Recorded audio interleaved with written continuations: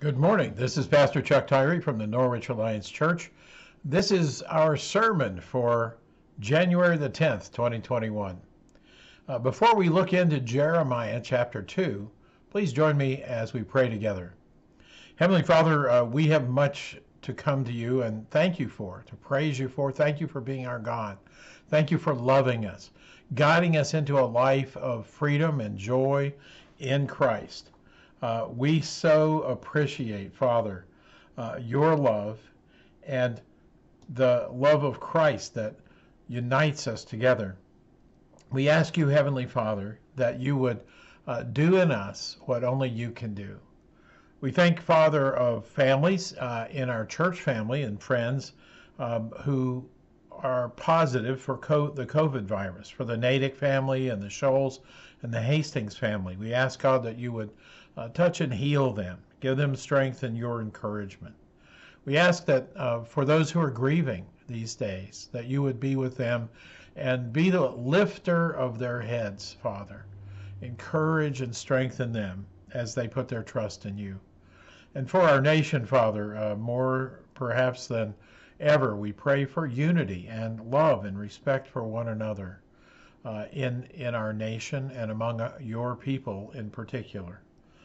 Guide us today as we look into your word. Open our understanding. Open our heart to trust you and trust your word. We ask that you would speak to us as we listen to you today. We pray in the name of Christ, our Savior. Amen.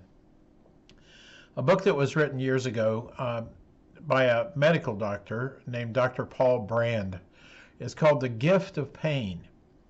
The premise of his book is that God has given humans the gift of pain, and that's not normally how you think of pain, is it? As he talked about the gift of pain, Dr. Brand said that you and I, when our hand starts to really hurt, that is a gift from God, that pain we're feeling, to tell us to get our hand away from the hot stove before we're burned. If you've injured your ankle or your knee, the gift of pain is what tells you to stop doing what you're doing that's injuring you, or to stay off that ankle or stay off the knee until it heals. God has given us this gift to protect us in a dangerous world. Well, we're going to find out that sometimes the message of God to us, especially through Old Testament prophets and New Testament prophets, by the way, is a problem that he's solving through the gift of pain. One of the commentaries I read this week about this chapter of Jeremiah said that it's the job of the prophet to afflict the comfortable and to comfort the afflicted. Well, that's the first 5 chapters of Jeremiah. He is afflicting the comfortable. The 21st century church is culturally indistinguishable, we're told, from people who do polls and study sociology. Culturally indistinguishable from the secular society around us. Our values, our habits, our social behaviors, our relationships are statistically closer to the unchurched culture around us than they are to the church of the last 50 years, and especially to the church of the last century. So we find that segments of evangelical Christianity have even defended these changes and said that they think they've made vast improvements on the church by being more like the secular society and less like the church of the past. What does God think? That's the only important question in all of this. And we're going to look into Jeremiah and allow God to speak to the Old Testament church, but also to us as we apply the things that Jeremiah was told by the Lord to say to that church so that we can understand how God sees us in the 21st century. If we find ourselves afflicted in a little bit of emotional or spiritual pain because of legitimately what God has to say to us, that's a good thing, because it tells us to repent, to change our behavior before we spiritually harm ourselves or one another. So let's look into what God said in Jeremiah's second chapter. Here's the accusation from God. He portrays this in the context of a courtroom, and God is the judge and but he's also the aggrieved husband. It might be family court that we're in, where God is the husband and the church is the bride, his wife. And in verses 1 through 3, this is what the Lord says: I remember the devotion of your youth, how as a bride you loved me and followed me through the wilderness, through a land not sown. Israel was holy to the Lord, the first fruits of his harvest. All who devoured her were guilty, and disaster overtook them, declares the Lord.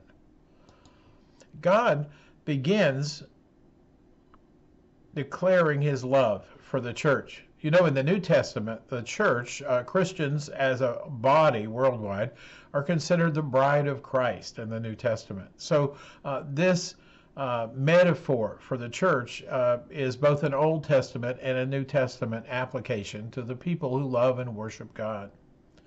Well, like all romances, this began with a kind of honeymoon period. God loved Israel like a bride. He protected her and provided for her. He delivered his people from slavery and bondage and death in Egypt.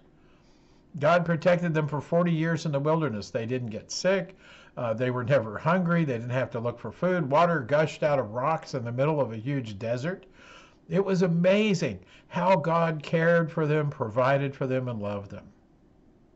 You know, during the great revivals in the United States, in our history, we could point to churches that were full on weekdays, not just weekends. People who took their lunch hours and rushed together to pray and support one another and talk about how to serve God and love people. It was amazing. What was your honeymoon period like when you first decided to follow Christ? Well, for many of us, old sinful habits were abandoned, and we had a deep passion to know God, to learn more about him. We read our Bibles. And it wasn't just on Sunday. We read them every day, and sometimes for hours a day. We asked God in prayer constantly to see him in our daily lives. And we saw God answering and guiding as we prayed and read the Bible. It was an amazing time for many of us. Well, mercy ministries also sprung up during these great revivals. We were telling our neighbors, our family, and our friends about Christ, but we were also showing them Christ as we fed the hungry and started many of the soup kitchens, rescue missions around the United States and the world. This was an amazing time. But sadly, that time came to an end gradually. And the same thing happened in Israel. Josiah, the young king, is reforming Israel. He's tearing down the altars to all the idols and false gods that the people had been worshiping. If you study the Canaanite religions, you'll discover their wealth, physical pleasure, sensuality, the things they were actually worshiping were the same things Americans worship. And so God, in seeing them abandon him and loving and worshiping and thinking about him and prioritizing their love for God as a central part of their lives, now substituted all these other things while claiming to still be following God and true worshipers. So we find in verse 5, God asking them a question: what fault did your ancestors find in me that they strayed so far from me? They followed worthless idols and became worthless themselves.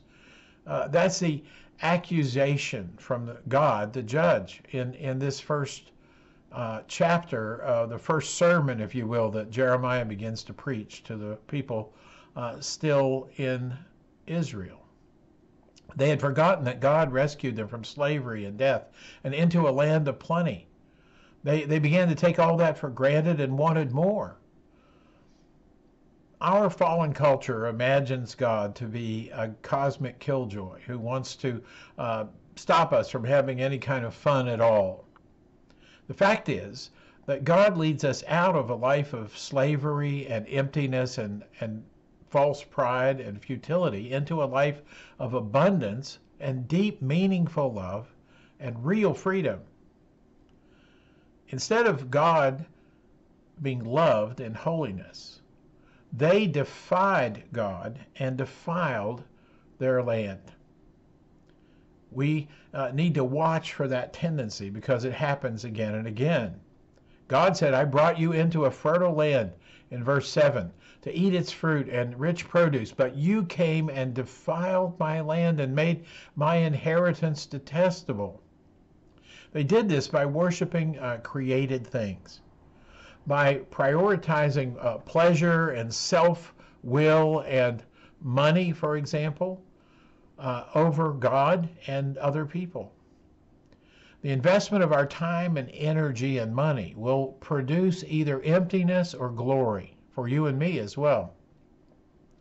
At God's insistence, Jeremiah leveled these accusations against the regular worshiper, the average person who went to the Old Testament version of a church.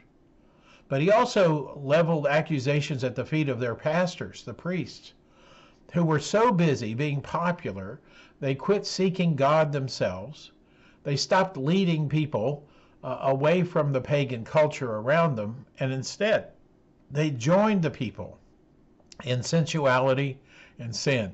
They led them nowhere. These false prophets were echoing the words of the culture's idols instead of the words of God. And I believe that's happening again today in our culture and in the church of the 21st century.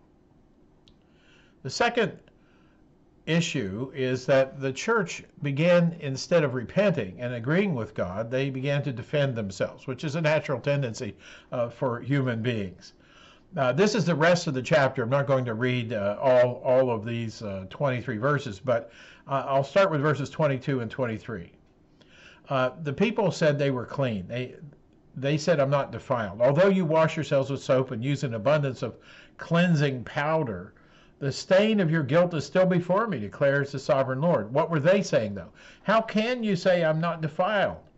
I've not run after the Baals, these false gods that the Canaanites worshipped and sacrificed, by the way, their infant children to.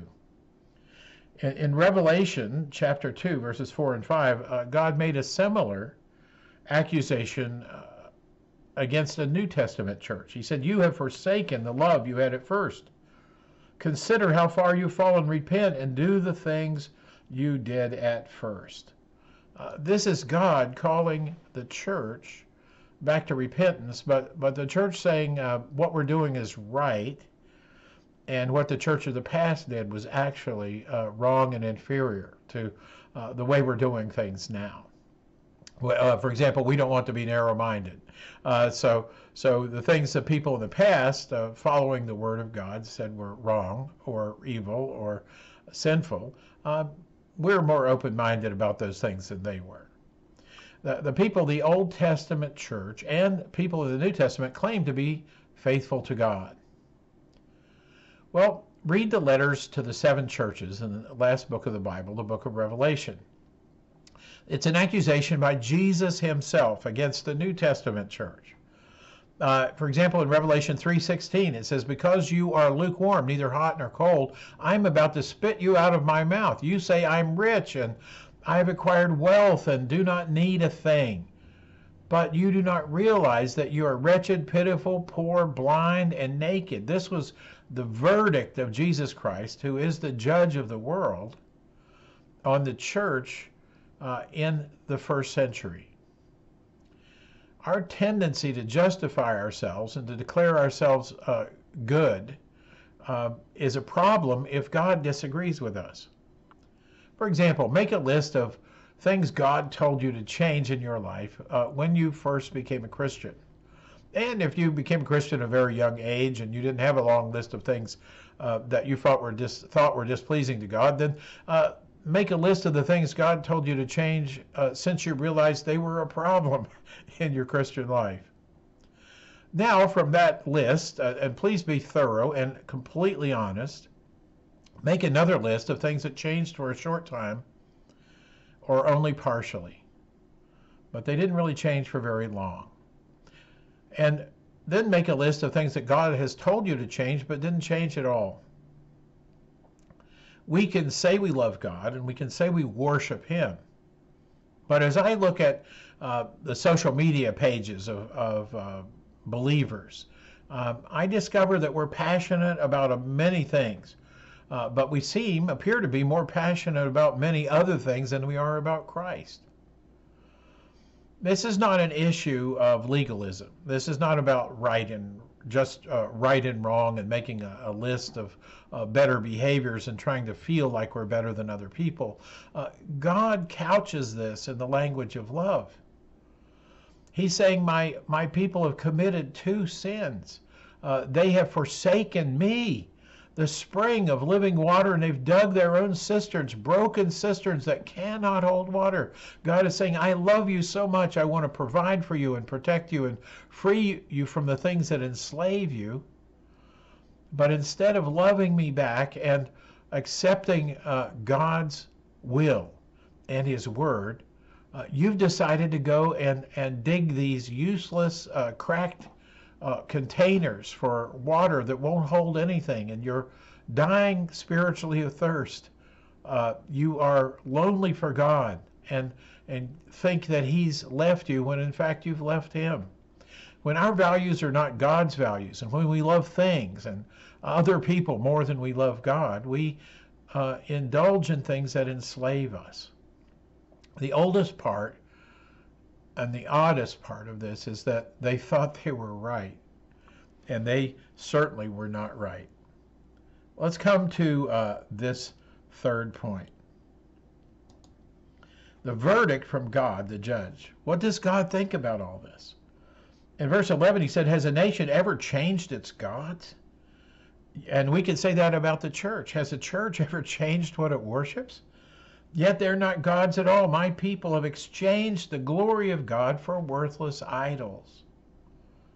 And in verse 19, the judge gives a kind of ominous warning to those who do this. He said, your wickedness will punish you. Your backsliding will rebuke you. Consider then and realize how evil and bitter it is for you when you forsake the Lord your God and have no awe of me, declares the Lord Almighty. This is the verdict of God on this kind of apostasy. He is pointing to the fact that He's been a loving Father.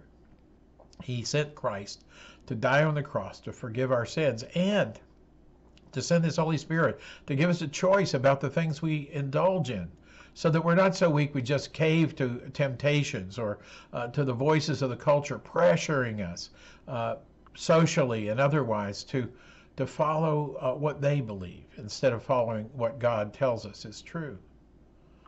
Jeremiah's heart was broken as he cried out to his people and appealed to them to return to the God who loved them. Choosing to betray the Lord who saved you takes grace for granted.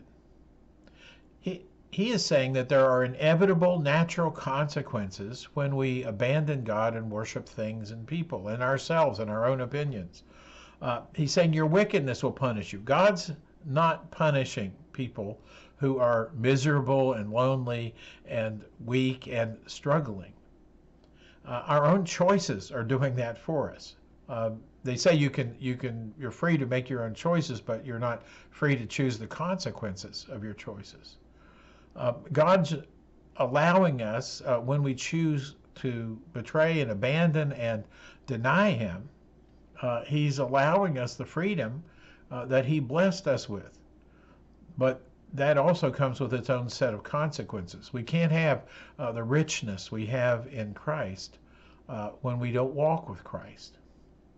Christians, for example, are dying from preventable things like addiction, suicide. We're seeing families destroyed by the same social evils that destroy the rest of the family in our culture. We could be living in peace and joy if we live in faith and faithfulness with Christ, if we love Him and love people in His name. We don't have to be sucked into the conflicts of our culture and society, but sometimes we are. when we want people to agree with us instead of wanting them to agree with him. So what's the answer? What does Jeremiah tell them and us that we need to do? Well, he called the church to personal accountability. In verses 31 and 32, he said, "You of this generation, consider the word of the Lord. Have I been a desert to Israel, or a land of great darkness? Why do my people say, we are free to roam? We will come to you no more. Does a woman forget her jewelry, a bride her wedding ornaments? Yet my people have forgotten me, days without number." How many days and nights do Christians spend in prayerlessness? How much of our passion do we waste on things that are not eternal, but are temporary at best? We cannot avoid the judgment we bring on ourselves by our own choices. Romans chapters 1, 2, and 3, if you read them, say over and over that God gave people over to their own desires, what they wanted instead of him. But the problem with that is the way of sin is also the way of bondage and death. You say, I'm innocent. He is not angry with me, but I will pass judgment on you because you say I have not sinned. It says in verse 35. In 1 John chapter 1, verses 6 to 9, it says, "If we claim to have fellowship with him and yet walk in darkness, we lie and do not live by the truth. But if we walk in the light as he is in the light, we have fellowship with one another. And the blood of Jesus, the Son, purifies us from all sin. If we claim to be without sin, we deceive ourselves and the truth is not in us. But if we confess our sins, he is faithful and just and will forgive our sins and cleanse us from all unrighteousness, and also, by the way, from the effects of trying to do life without God." God is going to bless you if you worship and love him, if you're devoted and passionate about him. When you're not, we need to honestly repent. Please examine your life, and I'm going to examine mine. Is Jesus Christ my first love?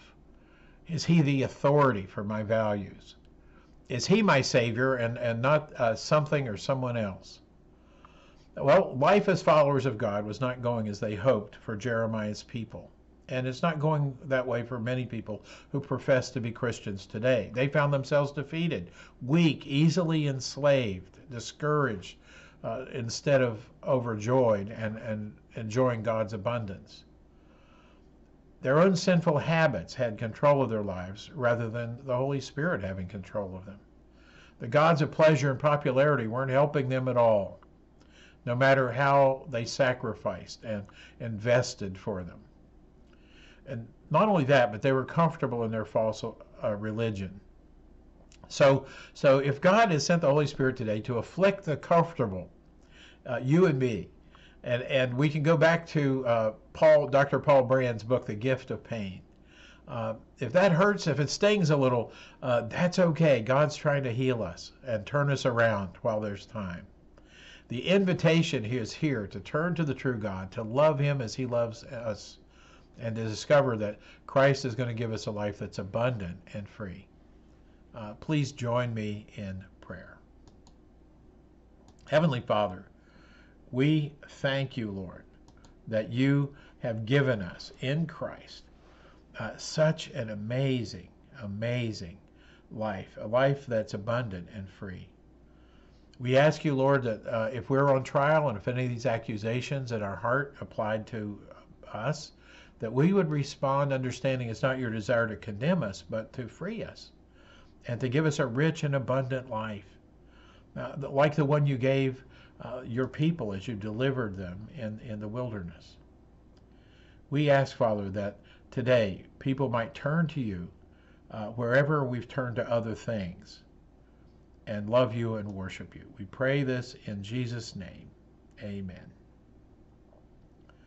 Well, as we invite you today come to Norwich Alliance Church when you're ready. The vaccine's out there, and more people are being vaccinated. And I've had 2 or 3 people this week say, as soon as I get that vaccine, I'm going to come back to church. Well, good for you, and I hope that happens for you soon if that's in your plans. If you need anything, call the church number. There's our email address. You can be on our prayer list and know what's going on. God bless you, and we hope to see you soon.